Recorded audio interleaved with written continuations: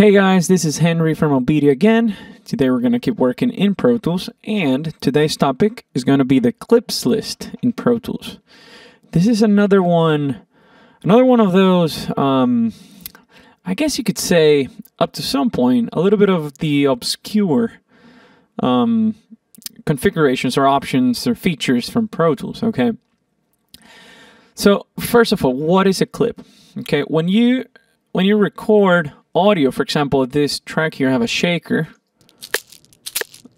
Okay, when you record audio, you're creating a new audio file. Okay, the audio file contains all the information, and it has a start and an end. Okay, the audio is stored in a WAV format or AIFF, depending on the format that you selected when you created the session. But in general, most likely it's going to be a WAV file, and it's going to be stored in your audio files folder. Now, the audio file is always there, okay, unless you decide to delete it for some reason, but it's typically always there.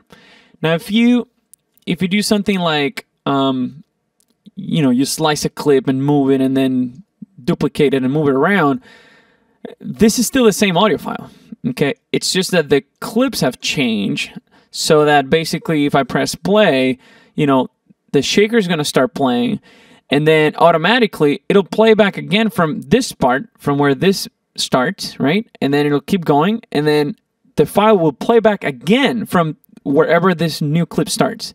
Now it's the same file. It's just like we're starting it at a point, and it'll play back, and then it'll stop, and right there it'll start again from another point, okay? So the clip, it's actually just information that tells you from where to where you're going to play back your file. The file is going to be the same. Now, the thing is, the more you edit a file, the more you chop, you slice, you move around, you duplicate things, you move things around, the more your computer has to use its horsepower to process that and playing back the audio file from those positions, from those places, okay? That's why typically when you do a lot of editing, the computer tends to get a little slow, and you might find yourself in a situation in which you have to basically render your editing. So, that being said, the clips list you can find, bottom right corner, there's this little arrow here that points to the left. If you click there, here's your clips list. As you can see, I have two clips. I have a clip called Shaker 01 and then Piano 31. Shaker 01, if I click on it, it's the clip associated to my shaker track. Now my Piano 31 is the clip, in this case it's a MIDI clip, because by the way, clips can be MIDI or audio clips, okay? So Piano 31 is the clip associated to this MIDI information from this piano that I have. Now, check it out, check this out. This is Shaker 01, right? That's the name of the clip. You can see it on the clips list. If I basically put my mouse on top of it and I slice it in half, check what's going to happen. So two new clips have been created. Shaker 01-01, Shaker 01-02. Why? Because one clip is this part and the other clip is this one. Now the original file is still Shaker dash or underscore 01, right?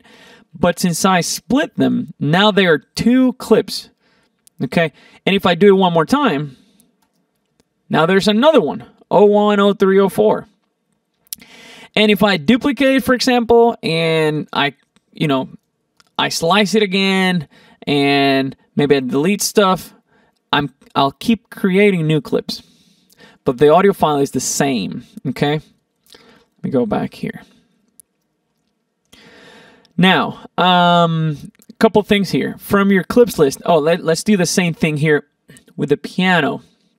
That's an instrument track. If I go here, put my playback, and I basically slice it, then I have piano 32 and piano 33. 32 is the first one, 33 is the second part. But the 31 is the original one. If I basically undo the action, back to 31.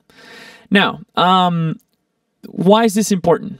This is important because you're going to find yourself in situations in which, as I said, you're going to be editing a lot. You're going to be slicing audio. You're going to be slicing MIDI. You're going to be copying and pasting stuff. You're going to be duplicating stuff.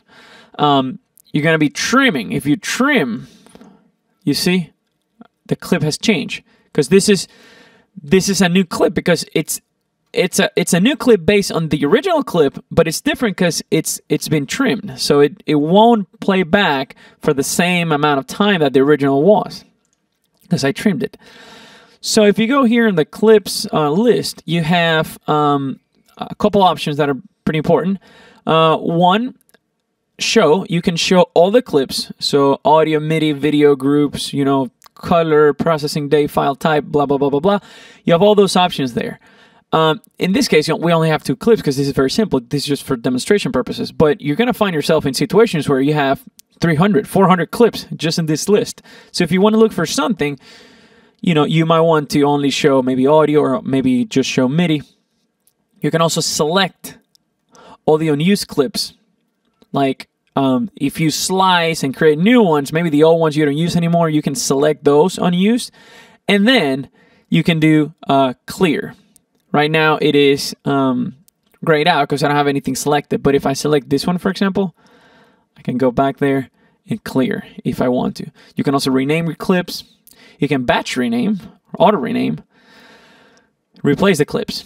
Now, you can also find, okay, the find feature, find clips, lets you find something that by some reason it's lost. And it's not that it's lost, it's that you kept editing and the original basically went behind and you can't see it anymore. So you can find clips there. Now, I think one of the most important, if not the most important feature of the clips list is the fact that you can, for example, click on a file or click on a clip from your session, like here, and you can open the clips list